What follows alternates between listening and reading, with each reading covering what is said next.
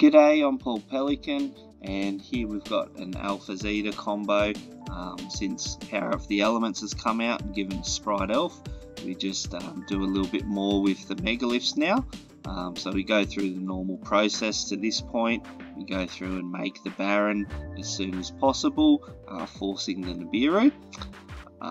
After that, we're going to bring out Gamma and make our Dagda so that we can get Scythe on the board.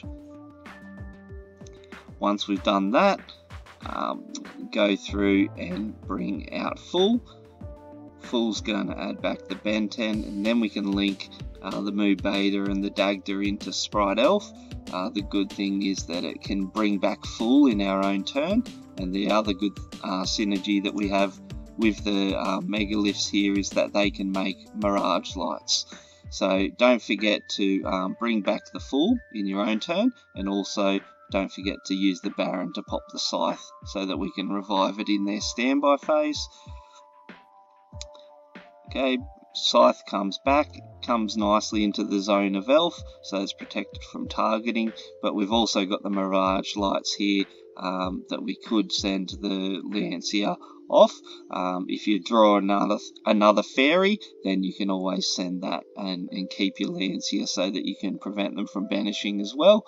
But that's basically it. We Scythe lock them in the standby phase, and yeah, it's a very difficult board for them to crack. If it can't be super polyed, up until Scythe gets on the board, they could super poly these two, but the Scythe will still resolve. Dark Ruler no more, they're still going to be Scythe locked, and then they might give you the Mirage Light resources and have to play through a Lancia. If they got Droplet, Droplet for 4, so it's a fairly resilient board if you can get to it, just off the Alpha Zeta combo.